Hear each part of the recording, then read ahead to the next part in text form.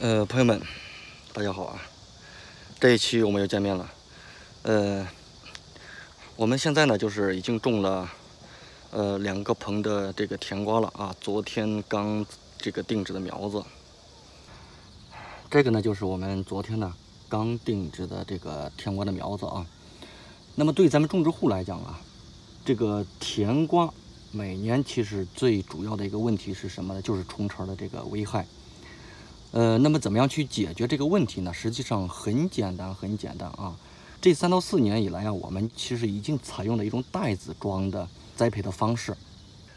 我们采用的这个袋装呢，大家可以看这个袋子啊，我们就是装完这个基质以后啊，那么这个袋子这个长度啊，大家可以看看啊，就是将近35公分的一个长度。那么这个宽度啊，将近达到了30公分啊。那么这个高度呢是20公分，这样子呢就是比较适合绝大部分啊咱们这个作物啊这样的一个种植。那么昨天栽植的这个苗子啊，大家可以看看，就这个根系啊就已经发出来了啊。可以说这个缓苗啊是特别快的。如果说我们是土壤正常栽培的话呢，基本上缓苗大概得需要1周的时间。通过这个机制啊袋装栽培，那么这个缓苗呢只需要就是2到3天的时间。这个袋子这个材料呢采用的是一个聚乙烯的一个材料，那么使用的一个年限呢，最起码可以使用到2年半到3年的一个时间啊。这个袋子大家看看啊，就是比较脏了啊。